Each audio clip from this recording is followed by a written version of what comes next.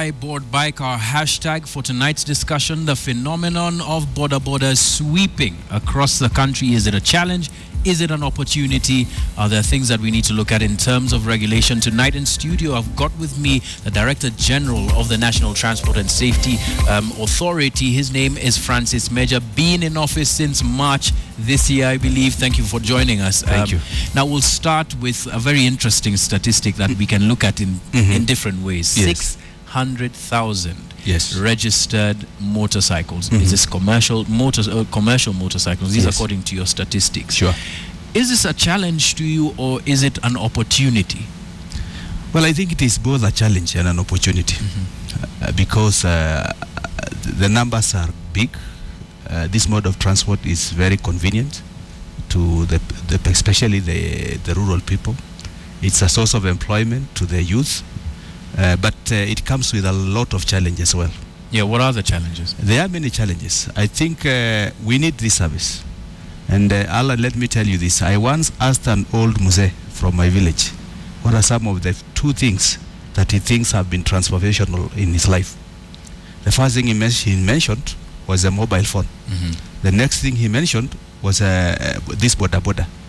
And I asked him why. That doesn't sound like a challenge. That actually sounds like something positive. Yes, that's what I'm coming to. He said that this motorcycle can take him right into his home. So it is very important. It's as a mode of transport. But however, it has also presented very, very serious challenge to us. And I think it is high time we started regulating this sector. Yeah, but how so? What is the specific challenge? If it's so transformative, especially in the rural areas, what's a challenge? Yes.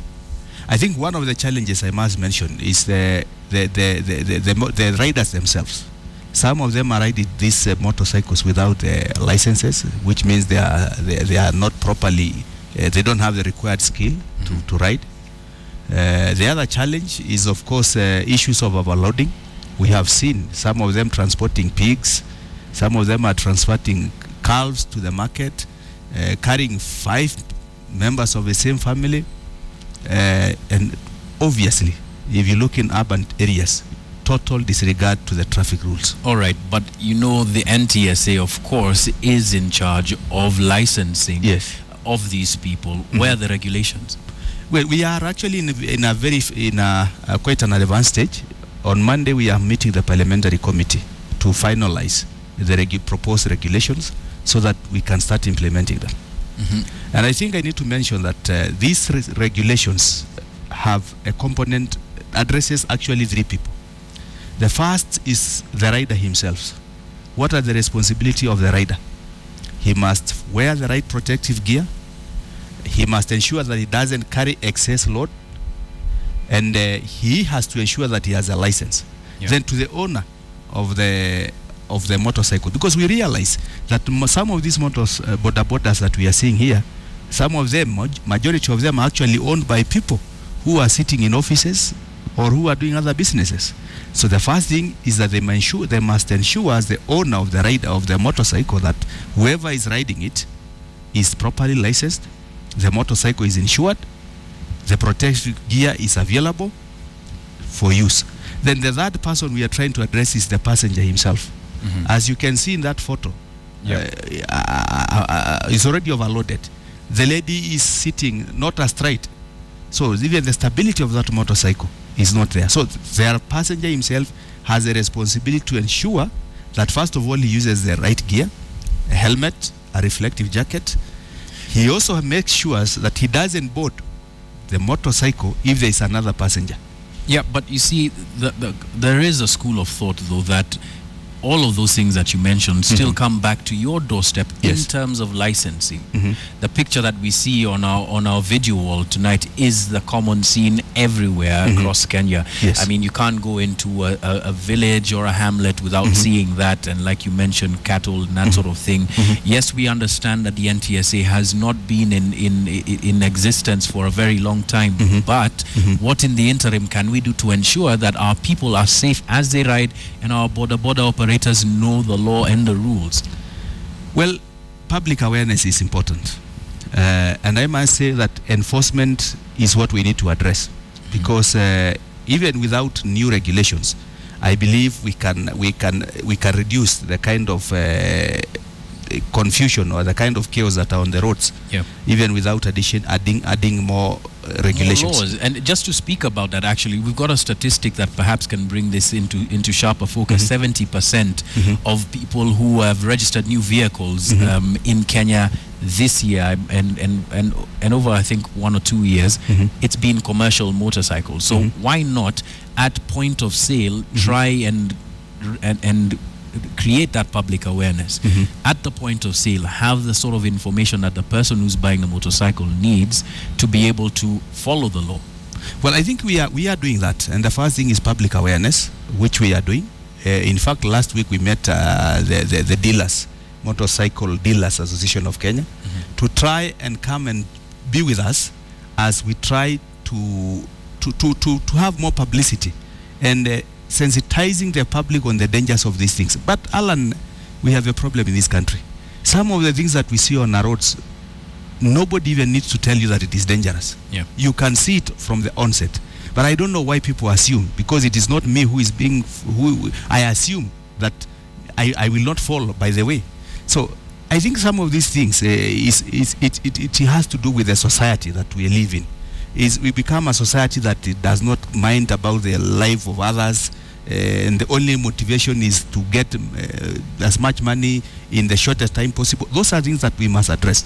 And in your documentary today, you will see the kind of injuries that some of these people have gone through. It is really serious.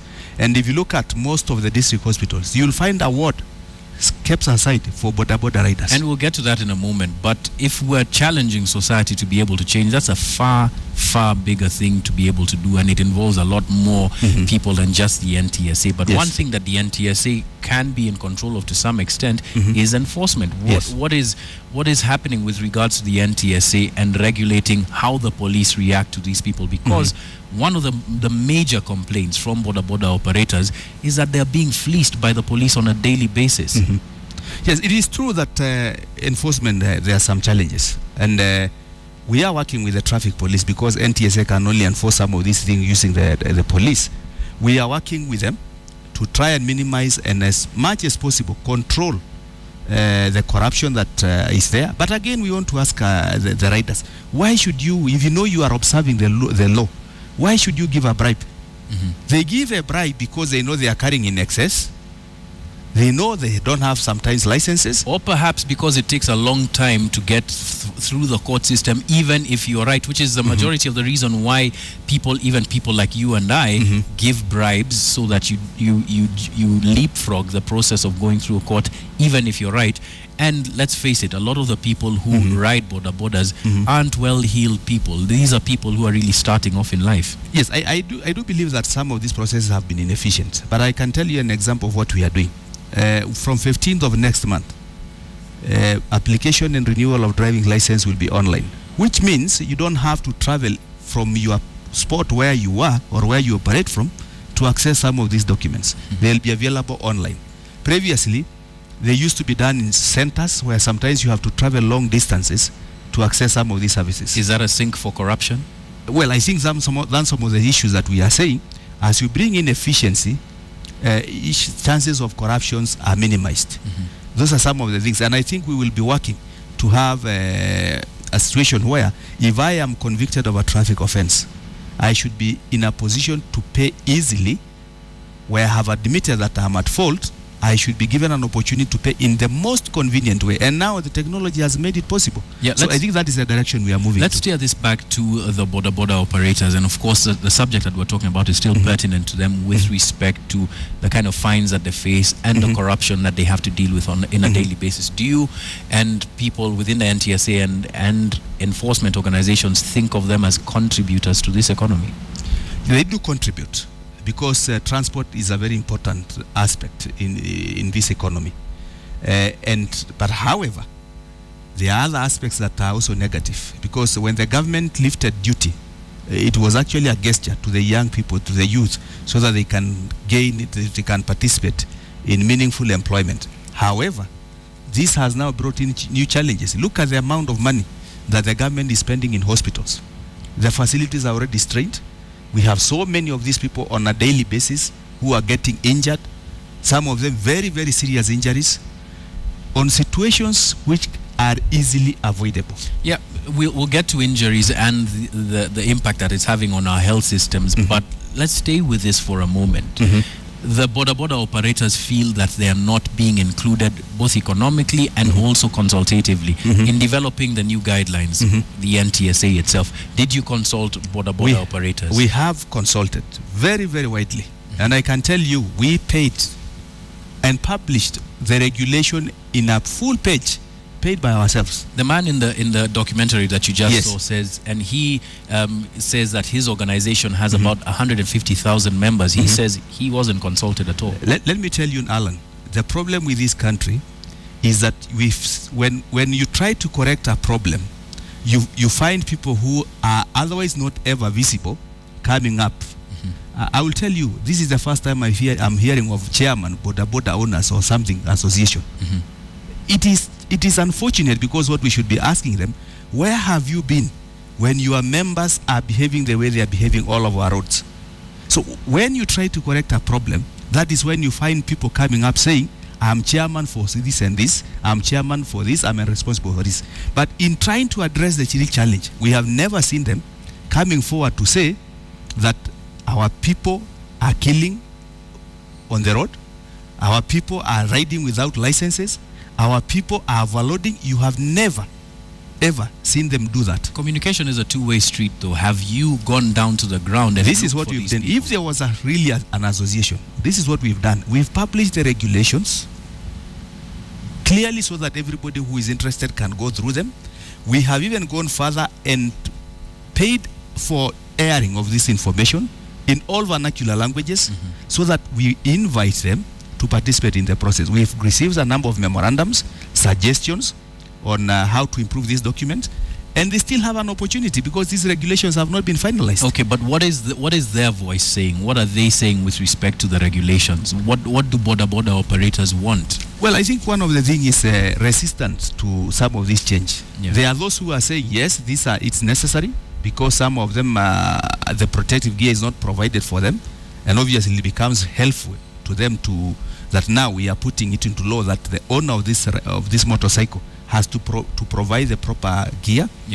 But you will find that when people are used to doing things in a particular way, and they are being told to conform into a different way, these areas of resistance will be there. But I think what we need to do is to look at the bigger picture. Is who is it meant to benefit? The citizens of this country. And if you've seen what is happening in Kampala, if we don't control this problem now, we will soon be there. So it is the right time that we said some of these things we must stop. Okay. Yes. Some, of course, would argue that we should have started controlling it the minute that the tax regulations were changed to be able to allow that. But, of course, NTSA was 4 years. We were not born by then. Yeah, you weren't born by then. Yes. Let's move on to another statistic. This was a statistic that's rather dark with respect to deaths on our roads. Yes. In 2009, and I'm sure this must have changed now, especially with the proliferation of Bodabodas across the country, 35, the average age of deaths on our roads. Yes. How much of that do you think has changed with respect to the age of people who are dying on our roads, specifically with respect to Bodaboda operators? Maybe I need to give the overall statistics. Overall, as at 23rd of this month, the fatalities on our road had reduced by 11.6. The saddest thing is that for the Bodaboda sector, instead of the fatalities decreasing, it's actually on an increase. And if you look at as the 23rd of October this year, we have lost 314 people who are Bodaboda riders. This is an increase for last year by about 17%. If you look at the PSV sectors, that is the matatu industry, because of the regulations that we introduced early this year, have actually started showing very positive change. And the fatalities have actually decreased by about 25%. So clearly, it tells us that these regulations are working. Except for in the Bodaboda. In the Bodaboda is actually the only category where we are seeing, instead of the statistics going down, they're actually going up. Okay. So it tells us that it is the right time for us to move fast. All right, but you can look at this problem in a number of ways. Either the enforcement, like we had mentioned, is not strong enough, or vehicle operators now, matatus, buses, private vehicle owners don't know how to drive alongside bodabodas. Of course, which is a more obvious reason, the bodaboda operators themselves don't know. Which to you is the biggest reason? Let me tell you, Alan, you have used these roads. The way these people cross the road or use the road is terrible. You will find a rider overtaking from the wrong side, cutting through the traffic. In an intersection, they will come and cross over the traffic. They don't look even at the traffic lights. In a junction, they just come and go through.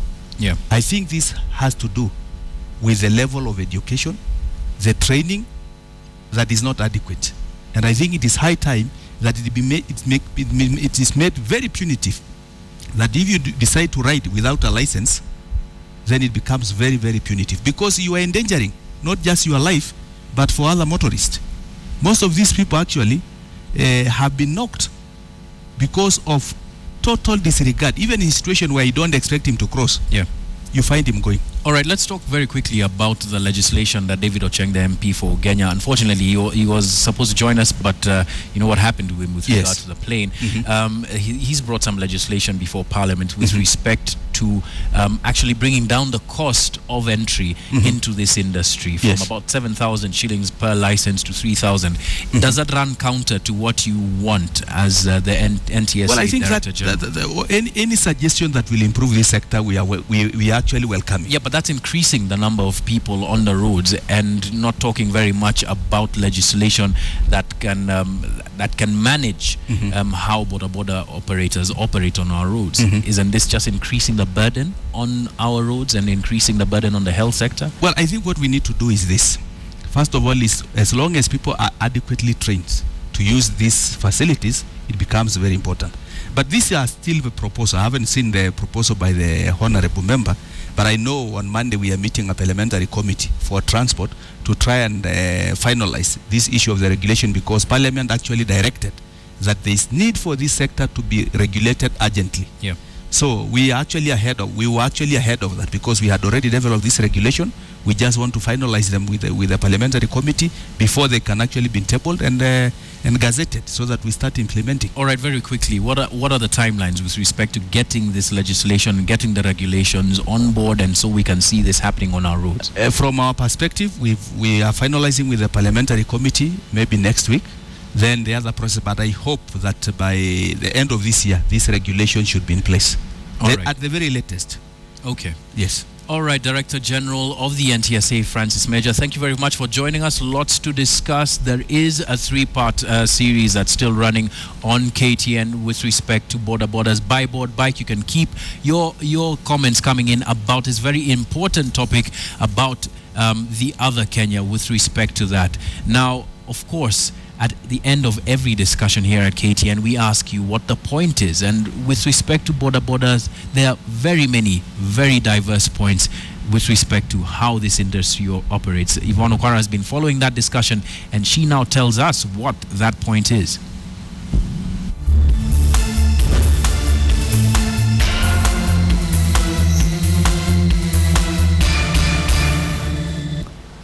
Indeed, what is the point? Well, Motorcycle Kenya, who have a Twitter handle at Motorcycle Kenya, the umbrella organization for all bikers clubs and motorcycle associations in Kenya, today says 314 riders have died this year alone in bike accidents, which is why this is an important issue to discuss today. First off, what is the point? Regulation is obviously needed.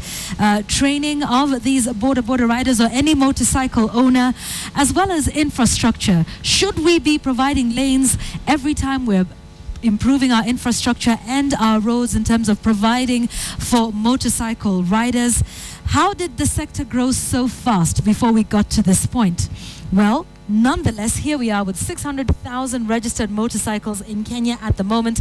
And also when it comes to regulation, traffic police are also an important stakeholder in terms of helping the NTSA in its quest to institute proper safety measures.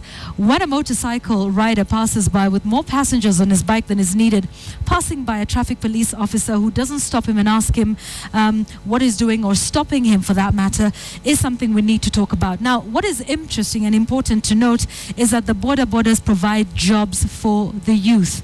All of those that you see there are young people who are getting into this sector and using it as a means to earn a living, and that is why regulation for this sector is oh so important. Finally, the point we'd like to make, in as much as regulation by government agencies is important, riders must also be responsible, including those that ride on the bike. The regulation requiring them, 1, to go for training, 2, get a license, 3, use a helmet and a reflector jacket, those are important for them as well. So it's also a matter of personal responsibility for owners or users of motorcycles. And also another interesting point that was brought up by the NTSA Director General, talking about the riders themselves forming their associations. Just when are the associations important? Is it only when they feel they're being that things are not fair in that regard, or should they also be coming up and having self-regulation amongst themselves? These are the questions we will continue to ask as we continue to air this series by Board Bike. We'll be taking a look at your feedback as we carry on with this bulletin on Twitter and indeed on our SMS line 22155. That is the point.